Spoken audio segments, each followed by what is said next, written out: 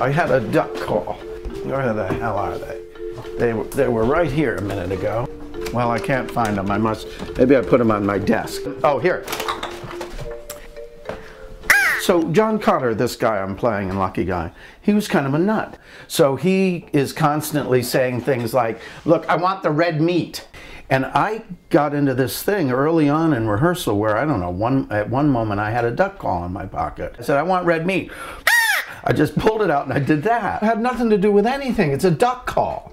But everybody in the cast laughed at it because it was so off the wall. Well, George Wolfe didn't say a word. He laughed, he was laughing, didn't say a word. About 3 weeks later, I'm going, red meat. Nobody's laughing because it ain't funny anymore. George came up to me and he said, how emotionally married are you to that duck call? But the point that I'm trying to make is a creative director lets you go with that kind of thing because you never quite know when the oddest thing is going to pay off. And I swear to God, no matter how long Lucky Guy has any kind of a life in the colleges or in repertory movements or whatever, no one's going to pull out a duck call. The director that I kind of grew up with, Adrian Hall, his name was, and he was the director of Trinity Rep in Providence, Rhode Island, and he always used to say, we're in one room together. The audience is another character. And he always wanted to give the audience a point of view. In 1968, we were the first company, Trinity Rep was the first company to be invited to the Edinburgh Festival. And here we were, this little Rhode Island company coming to Britain, essentially, to do a play about Oscar Wilde, you know, so they poo-pooed us.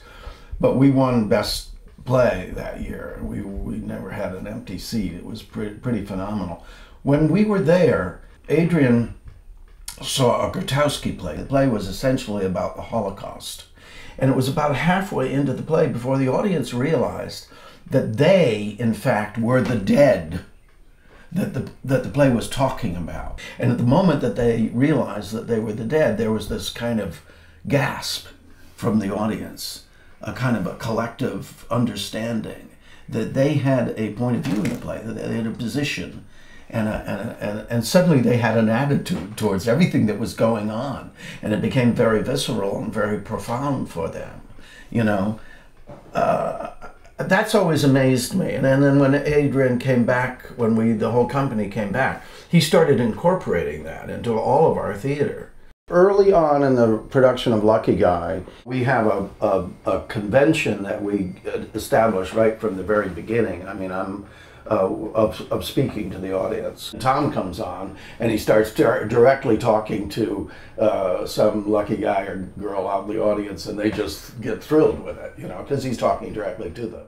So they are given a point of view and they become involved pretty quickly. I don't care if you're on the most incredibly designed set with buildings or trees or what, or if you're on an empty stage. The audience accepts what you tell them because they want to. Right. They want to use their imagination.